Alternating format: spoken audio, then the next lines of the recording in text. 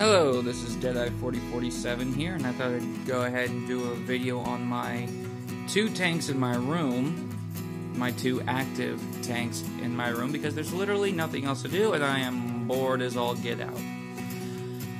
So, what we have here is a 30-gallon, and I have two turquoise Danios. I kind of humorously call them Turquoise Danios because it's just funny to me. 5 Colombian Flame Tetras. I'm doing my best to keep my fingers out of the shot. And 1 Blood Parrot. The greenery is all fake, unfortunately, but because of the light and how expensive such lights are, I cannot grow anything.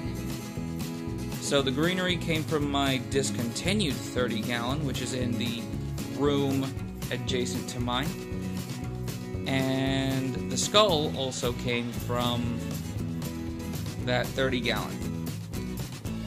Future for the tank is 1 longfin albino pleco and 2 Batia boutique or Batia loaches, something around that effect. And they're actually a pair, so I got them from Live Aquaria. Shout out to Live Aquaria. They are awesome. You could to be honest, they could lay off on the live animals shipping, because that costs an arm and a leg. Anyway, so here's my active 20-gallon. This is my ultimate tank, and wow, the green is almost overbearing. Either way, there is a betta and 2 peacock gudgeons. I used to have 7 of them. They died off after a while. But I got a slight raise at work, so I should be able to buy more and also more food for them. Other than getting more of the peacock gudgeons. Sorry, I'm starting to brain fart here. There's also going to be a pit bull pleco.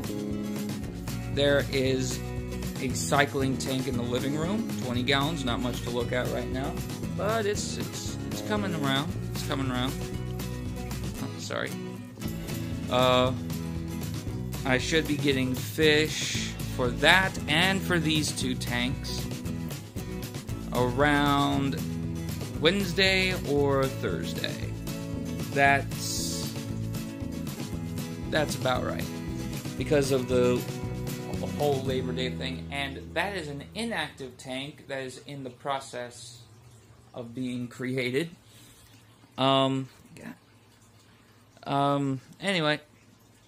that 10-gallon tank is going to house an Emperor Scorpion, an Asian Emperor Scorpion. And the 20-gallon in the living room is going to have Tiger Endler Guppies. All of them are males, but I'm thinking about taking out all but 2 of the males. Nah, I think I'll just keep all the males in there and just throw in some females as I get to it. There's also going to be, I can't remember what else is going in there, if anything. But, yeah, I just can't remember what's going in there. I know another pleco's going to go in there, but I can't remember if I got one for this shipment or not. Not to do them any good. The 20-gallon in there is not even fully cycled, thus it doesn't even have its algae bloom like this obviously has. So, as far as I know, the Endler Tigers, or the Tiger Endler Guppies, whatever you want to call them,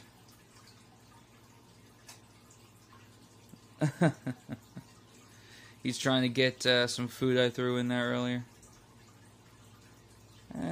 Might help him out later when I put this down. But yeah, and the 30-gallon in the room adjacent to mine, I'm going to make a saltwater tank. The people who have inspired me to do this are easily Paul Cafaro and the king of DIY, Joey. So, you know, just a small shout out to them. Thank you for sating my curiosities and my hungers for a little bit, and then, you know, just to at the really end of it, just add gasoline to the flame that is my insatiable desire to keep fish. So yeah, I've actually learned a lot from them. I've tried to put sponges on the filters. For some reason, that just made the filters weaker after a while. I don't know why. There was nothing wrong with the filters. And the sponges that I put on the filters were not clogged in any way. But it works for like about a week. And then it just kind of stops everything. Or almost stops everything. Let's see, is there anything else? I don't think there is anything else. It's just that. Little history then. I used to have a 55-gallon saltwater tank, and that crashed on me.